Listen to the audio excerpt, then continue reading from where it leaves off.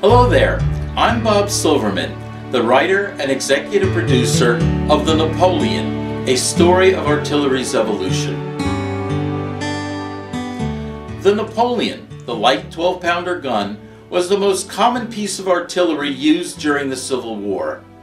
It was indeed the very finest gun of its kind that the Army ever deployed, and it was also the last.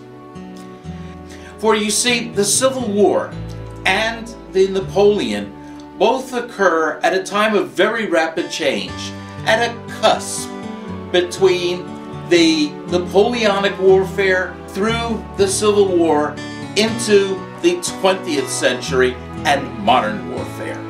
This documentary will show the Napoleon's features, its ammunition, how it was actually loaded and fired during the Civil War, but we're going to do it in the context of the rapid changes of the time.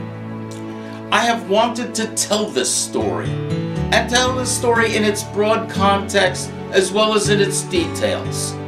But to do this, I need your help to make this documentary and bring it from a dream to reality. I'm Bob Silverman, the writer and executive producer of The Napoleon, a story of artillery's evolution. And from my heart, and on behalf of everyone involved in making this documentary, I thank you.